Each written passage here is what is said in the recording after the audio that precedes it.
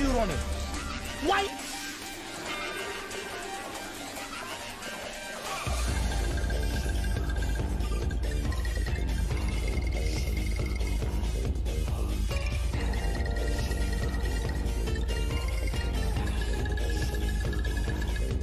Hello and welcome to the Warframe tier list. Today we'll be going over Xaku. First things first, let's go into the build.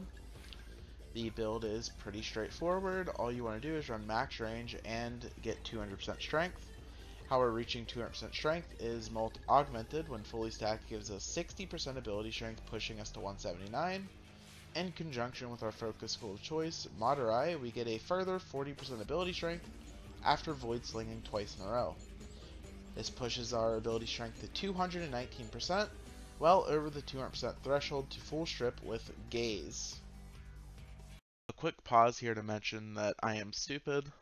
I found out after I recorded this video that you could simply take off transient fortitude and replace it with umbral intensify and gain 28% duration at the cost of 11% strength with this main build, and it's basically just free duration as the strength doesn't matter as you'll still have over 200% strength. That being said, there are some alternatives you can do for strength, such as if you don't have prime sure-footed, running power drift instead. This also allows something like regular sure-footed here in conjunction, giving us 90% chance to resist knockdown, or handspring instead of sure-footed, which gives us 30% chance to resist knockdown for power drift, and whenever you do get knocked down, 160% faster recovery. Another alternative, which is obviously the best alternative, but I will not be judging him based on this because I do not believe in it, is archon shards. A single red archon shard, it doesn't even have to be Tau forged, puts us over the 200% strength threshold, freeing up this mod slot entirely. You could slot something like Equilibrium for sustain, or what I would do is Cunning Drift, because Cunning Drift gives us 15% more range, and range is by far the most important stat as long as you are full stripping with the 3. So even something as small as 15% range will do a lot. Now, another thing that you can do is, as long as you can shield gate with whatever your one is, you can also take Brief Respite off for Corrosive Projection. What this does is it lowers the strength needed to full strip with the 3 from 200% to 162%.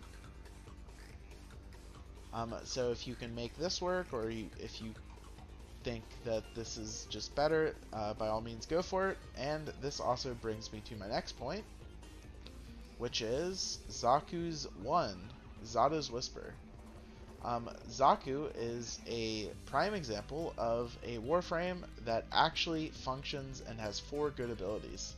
I know that's surprising, as Warframes typically only have 1 ability, but Xaku actually has 4, so either subsume something here, it doesn't have to be Breach Surge, that you can spam for shield gating, or just keep Zada's Whisper. It is a good enough ability to keep. Again, just make sure that you're running enough augur mods and Brief Respite to shield gate. As for the rest of the kit, I am running a primary weapon for AoE. Again, it doesn't really matter. You are full stripping, so anything will kill. This Riven doesn't matter, completely useless, you're overkilling anyway. Run something for QL, such as Prime Fast Hands for reload speed, or Precision Strike, which is the Toncore specific mod for even more reload speed, or Prime Magazine Warp for 2 shells instead of 1 when fully ranked. The secondary I was using was the New Core. This was entirely used for dealing with nullifier bubbles. The build I was using, I did not need an augur mod, so I just had a full DPS New Core. But if you need the augur mods, make sure that you use the augur mods. And then now onto the melee weapon. Xaku does not need a melee weapon. His kit is sufficient enough to deal with everything in conjunction with his primary and secondary weapon. So what I would suggest for a melee weapon with Xaku is the Enodem or the Praetos. The reason why I suggest specifically the Praetos or the Enodem is because the Praetos on the second evolution, although I do not have it equipped currently, gives 20% sprint speed, and the Enodem gives 30% sprint speed. So since your melee isn't necessary anyway, you may as well use the Praetos or the Enodem just for free stats. This brings us to the final part of the build, which of course is the Companion. And of course we are just using the standard Panzer build with the synth mods equipped. Now let's move on to the ranking portion of the video. We will be discussing Xaku in relation to 4 separate topics. Firstly, the KPM. Secondly, the survivability. Thirdly, the viability in the different game modes. And finally, how fun they are to play.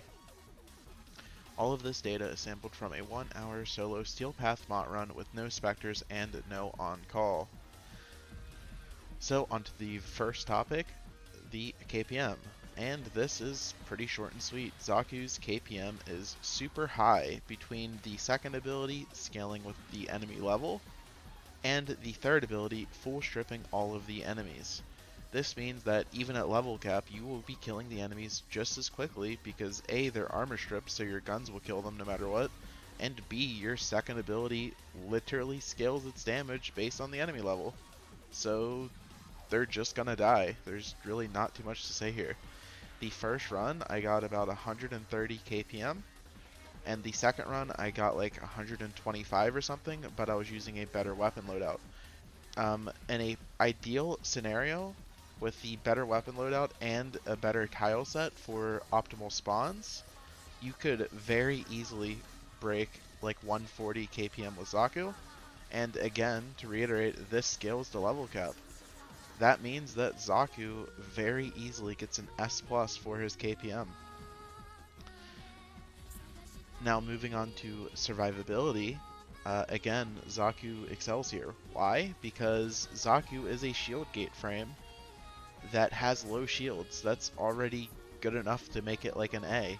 But his high KPM combined with the 4 passive gives you 75% evasion whenever you activate the 4, and the sheer volume of enemies that you're killing, there's just not many enemies shooting you, and you have 75% evasion. What this means is you're pretty much just invincible and you don't have sustain issues because everything's just dying and the few things that are surviving aren't hitting you anyway.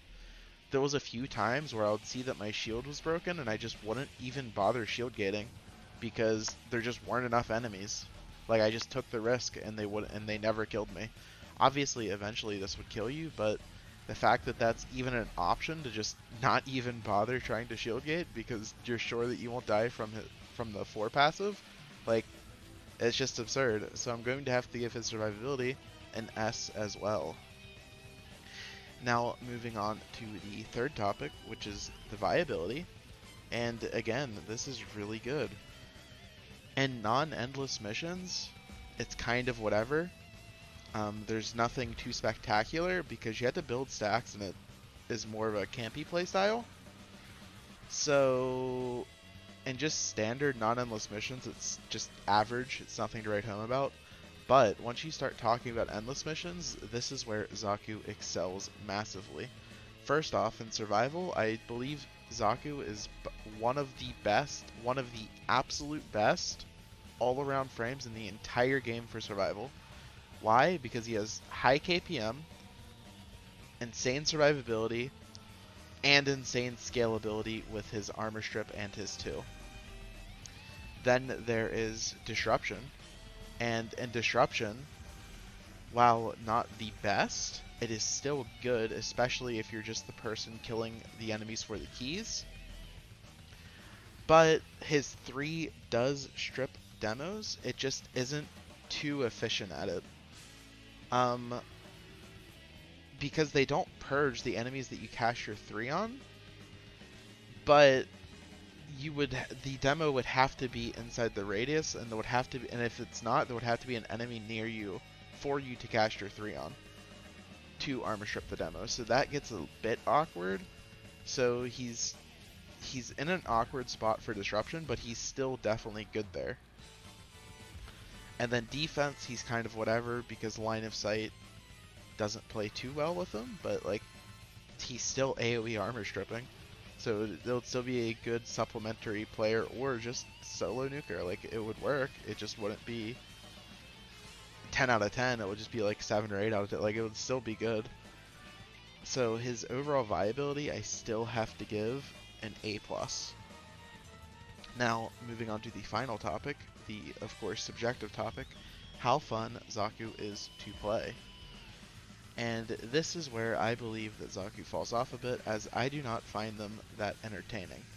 The reason I don't find Xaku entertaining is because it's fun for a bit, because you're just running around killing everything with no chance of dying, but after a while, it gets kind of boring. Like, you're not really pressing abilities too much other than to shield gate, because all of your abilities have such long durations. Your 2 and 3 literally have infinite duration as long as you keep your 4 up, and your 4 lasts like 38 seconds, and there's no reason to ever double cast it.